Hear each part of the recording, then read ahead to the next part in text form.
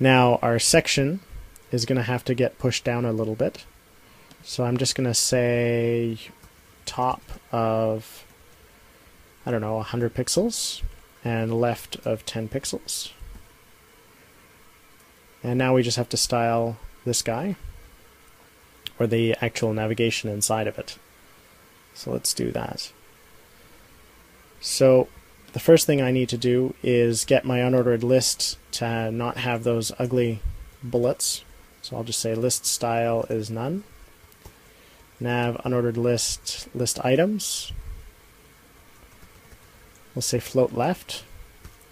Margin, I don't know, 0 pixels on the top and 24 pixels on each side.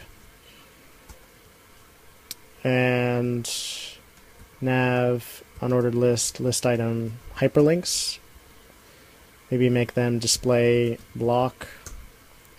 Give them a little bit of a margin from the top. And set their font size to 13 pixels. Let's see what happens. Alright, so now we're looking at something that looks a little better. I'm going to add some padding. 3 pixels, 10 pixels, 4 pixels, 10 pixels. Give it a gray color. And I'm going to have, let's just see what that looks like. Okay, we're going to have to get rid of that text decoration. And I also, just as a general rule, I'm going to say that my font family will be Arial sans serif. That looks a little better. So now we've got like a nicer looking thing up here. And I also want to make sure that my active navigation is a little more interesting. And I'm also going to have a hover thing as well. So let's do the hover first. So when I say nav unordered list lia hover, in other words, when I'm hovering over the navigation, I want a background of 555, so that's going to be gray, and a color of white, FFF. And I'm going to say a Mozilla border radius of 12 pixels, so it'll look like a lozenge. And I'm also going to make this work for WebKit too, so I'll just say WebKit border radius of 12 pixels. Now when I hover over, these are starting to look like buttons, which is kind of neat. Again, there's absolutely no images here. I'm also going to add some border radius to the top here so that it's smoother. So I'll take these two lines. And then for the actual nav,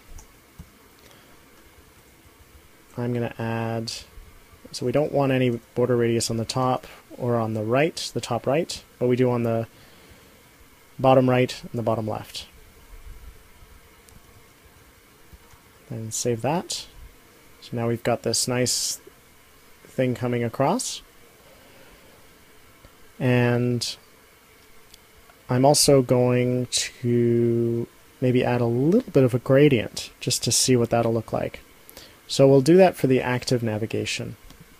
So for nav unordered list li.active a, so the active list item, we're going to add a background of Moz linear gradient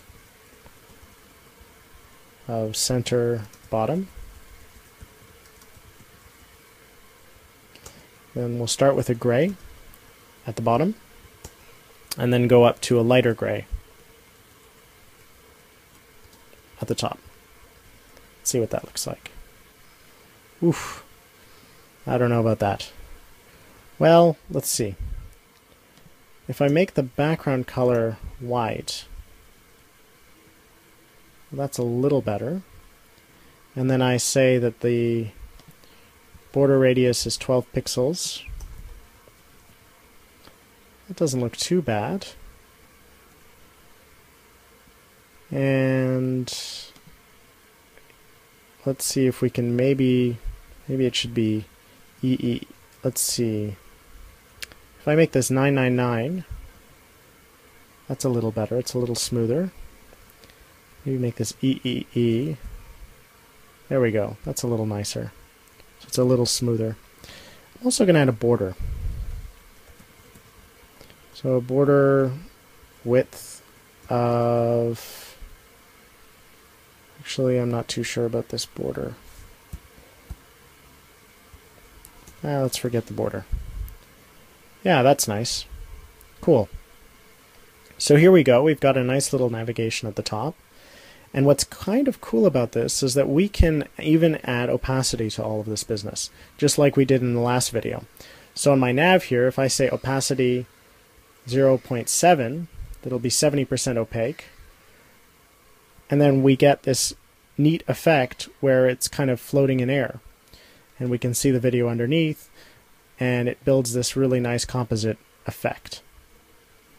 Again, you know, we can style our paragraph section as well, so it'll have the same sort of effect, where I can set the opacity here to, I don't know, 80%, and if we make the section article P, the actual paragraphs, let's say they have 13 pixel font size, the line height is 20 pixels, margin bottom of 10 pixels, and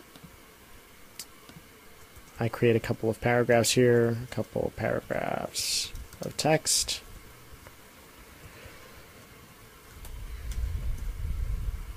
Here's something that looks pretty decent. I'm sure if there was, in fact, we could even add some lorem ipsum text from the last video,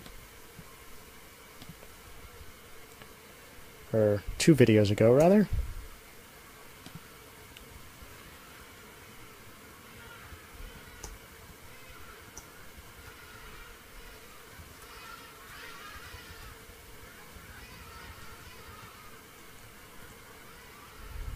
It's a lot of video, or a lot of text, rather. Obviously this wouldn't work. You'd have to find another way of handling larger pieces of text. You could make this scrolling or whatever. And you'll notice that, you know, if I scale this down or scale this up, it's pretty flexible. And it creates a really nice effect. So that's what I wanted to show you about the video tag. And it's pretty performant. It works well. And it's another alternative to Flash Video. It doesn't work with Internet Explorer, and if you're interested in doing real-time streaming, or you want if you want to protect your content or what have you, it's probably not the best solution. But if you're trying to avoid Flash and you want an open format, it's a great alternative. So that's it for that's it for the video tag. In the next video, what we're going to do is look at Canvas, which is another feature of HTML5, and lastly, just sort of seeing what we can do with the Canvas tag.